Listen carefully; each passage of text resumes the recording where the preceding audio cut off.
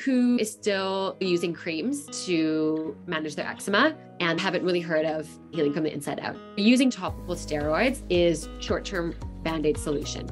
That's just going to suppress the inflammatory response. It's just using topical steroids. It's the old way, and it's based on old research. What we're talking about today is understanding the root cause of where the inflammation is coming from. It's a whole body approach and healing from the inside out, because it's not just your skin.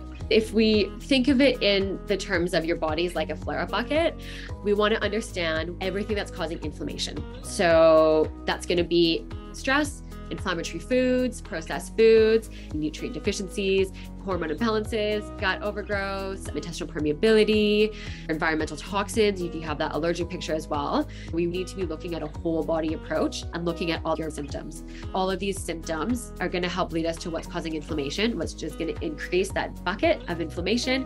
And when that bucket of inflammation rises to the top, that's when we see rashes present on the body.